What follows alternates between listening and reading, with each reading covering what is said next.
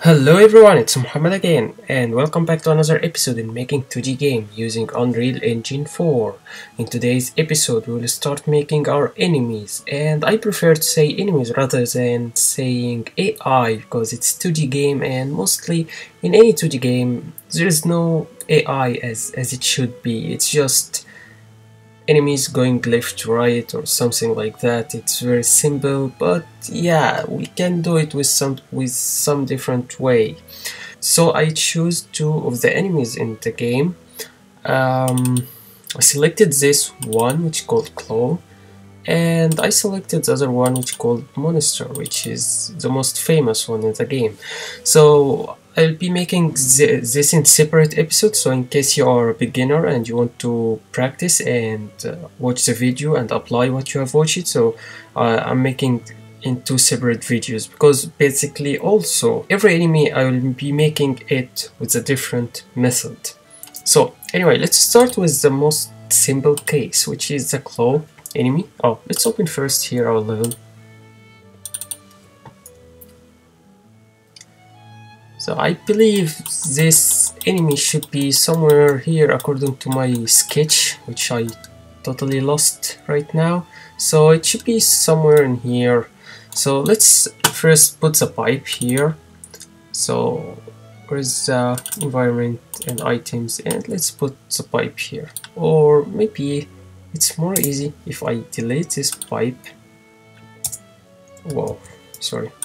If I duplicate one of these and just change the sprite to pipe here. So just to keep it in the same Y position. So I can jump to perspective, focus on this, and yeah, be a little to the front.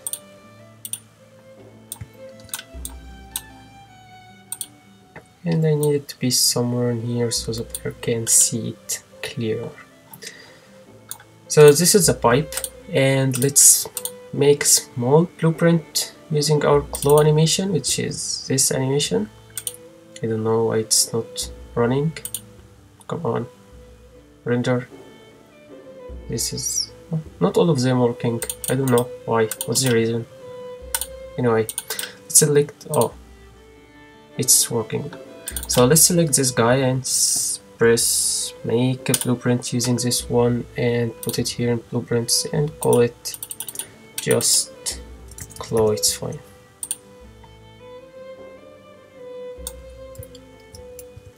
Yeah.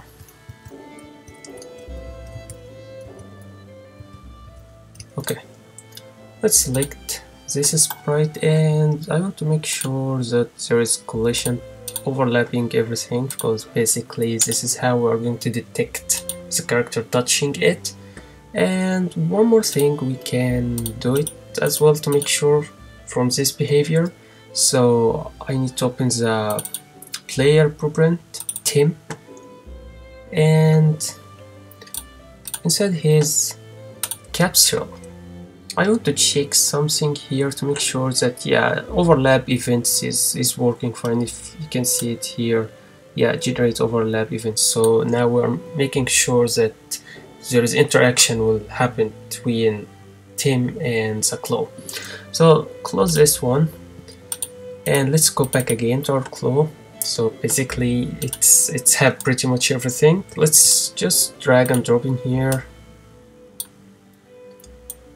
Yeah, for some reason, I don't know what's the reason, some sprites will not render in the viewport right now. I don't know why, but it was working in previous tutorials, but now it's not working. So if I drag the sprite itself, not a blueprint, let's drag the Claw itself, it's fine because it's not animated.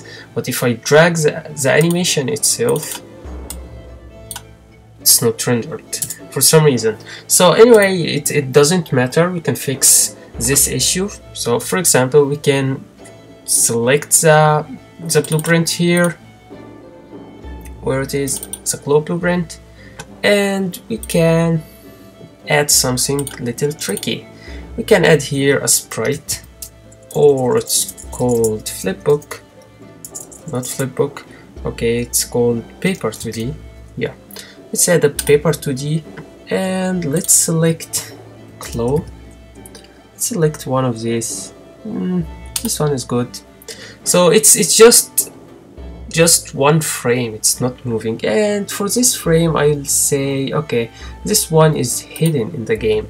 So basically now I can see how it looks like, where it's a position, I can see the size, but if I run the game it will not run. So if we try to copy this, let's okay, let's keep this one in here and let's put a new one here near to the start position. Let's put a new claw here. So yeah, so now it's stationary, but when you start it's working fine. So it's a little tricky, but yeah, we have to find a way around the issues if we cannot solve right now. So let's select the blueprint again and let's put it in here. Let's move a little to the perspective.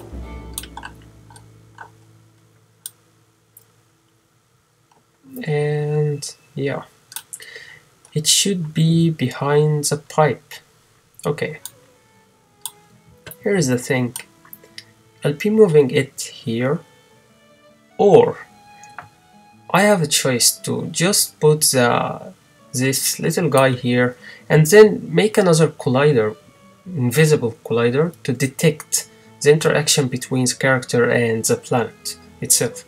So let's keep this one here, it looks fine here, and let's jump to this. Okay, it needs to be resized a little.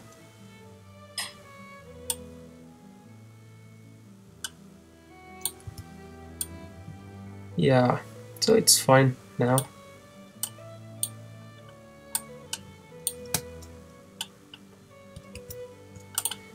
Okay, just to make sure it's not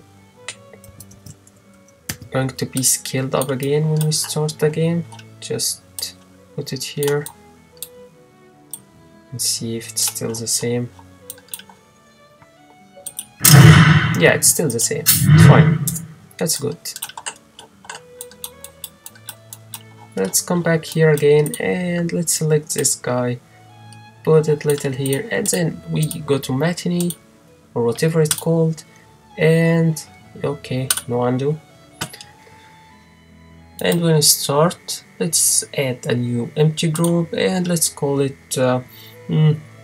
claw animations or whatever, and come here and select our claw, go back again and let's add selected actors, and you'll see this little camera came here.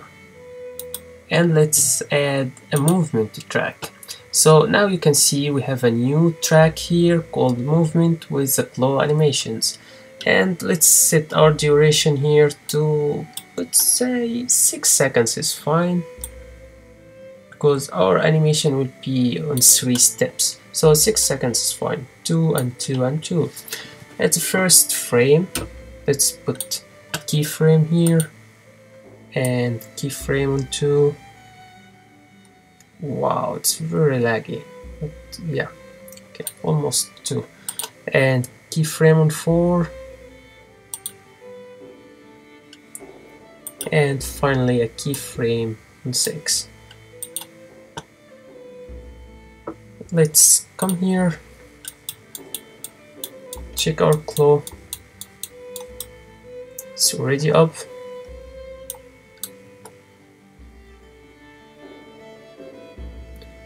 So let's start. The first frame and last frame will be almost the same, so let's say our claw will be in here, for example.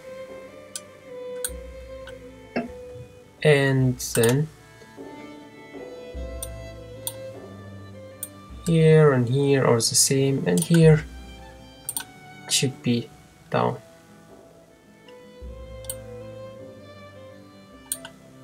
So if we play here,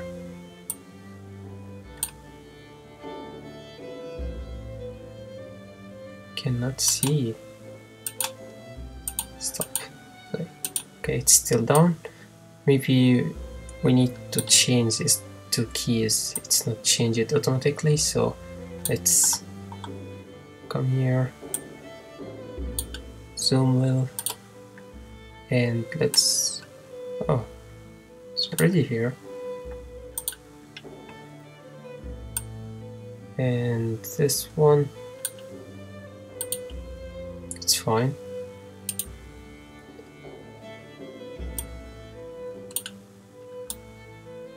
So let's play.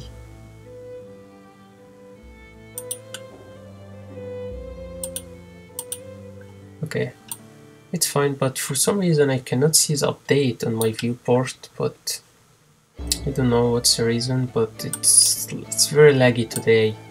I don't know the reason behind this. Okay, let's come here.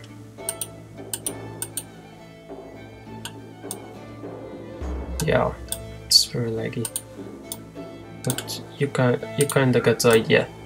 So yeah, okay, it's fine. Yeah, it's fine. Okay, I'm cool with that. So if we start playing, wow, I cannot move now. Let's try to see it from here. Let's function F10. Function F10. Yeah.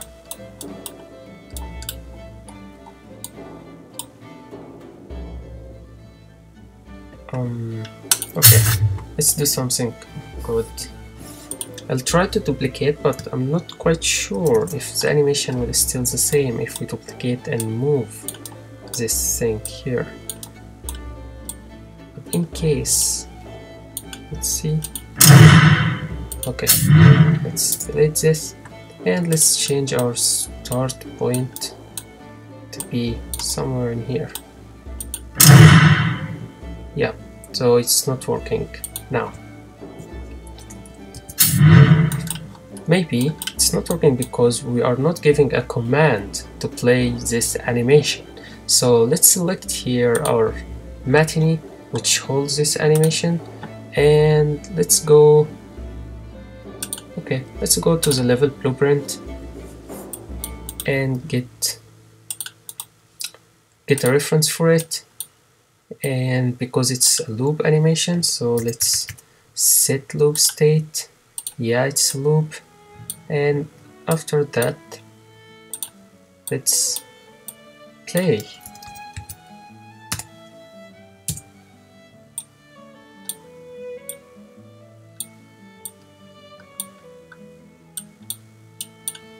And everything will happen on begin.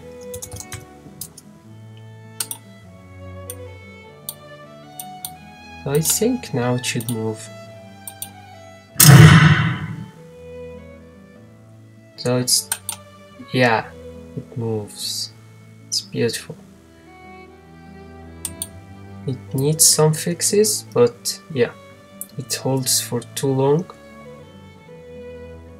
Yeah, it should stay like 2 seconds down and 2 seconds up. So yeah.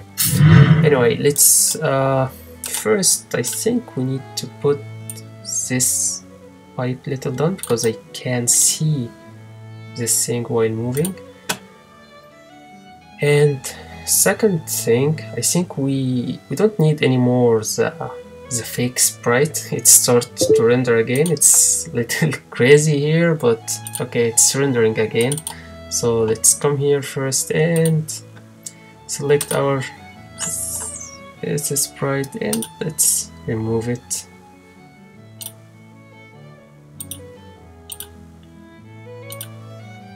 Yeah, it's removed. So let's fix our animation quickly.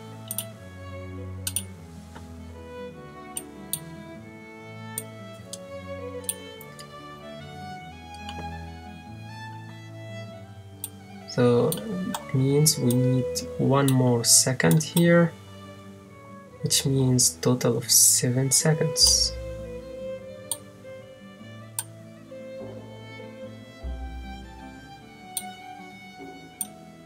in this last second it will hold in the same position. So let's add a key and let's wait,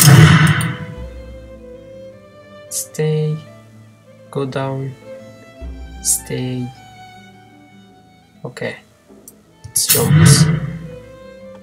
Maybe the reason because this thing, it should start from the bottom first. So let's drag it, let's remove all the keys first. Okay, let's delete all the keys and let's set up the animation quickly again.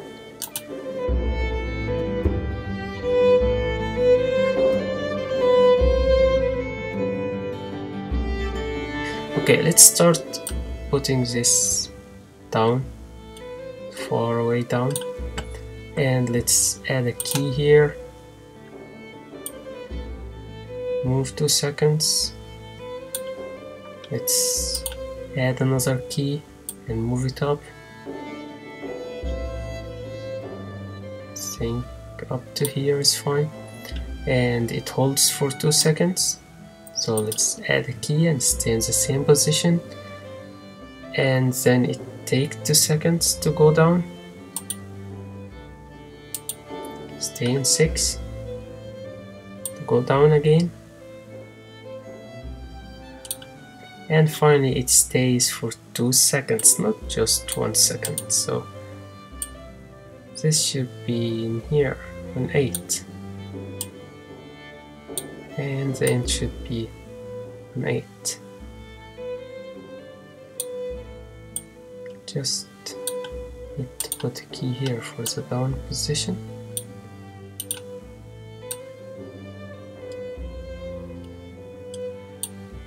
And it should stay in the same position, so I'll put another key in here. So it's still down, it's up, stay up, it goes down again. So let's close and save and play. So yeah, it's the correct behavior.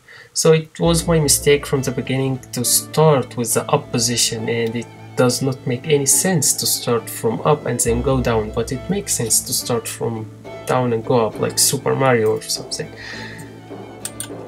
So we can run, and of course we can jump. It will not harm us now, but yeah, later we're going to add colliders and we're going to fix the jump, make it higher until we finish. We just need to finish all the enemies, and then we keep focusing on the gameplay logic.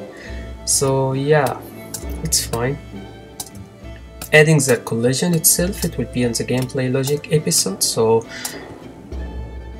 till now we finished this episode, and looking forward to see you in the next episode where we're going to make the monster animation. It will not using matinee at all, it will using a totally different way, more flexible, and give you a chance to put through lots of enemies with different animations at the same time without using any animation from matinee. So looking forward to see you in the next episode, and I hope you enjoyed and learned something new. And yeah, subscribe and like and share with your friends if you like. And yeah, that's cool. See you. Bye.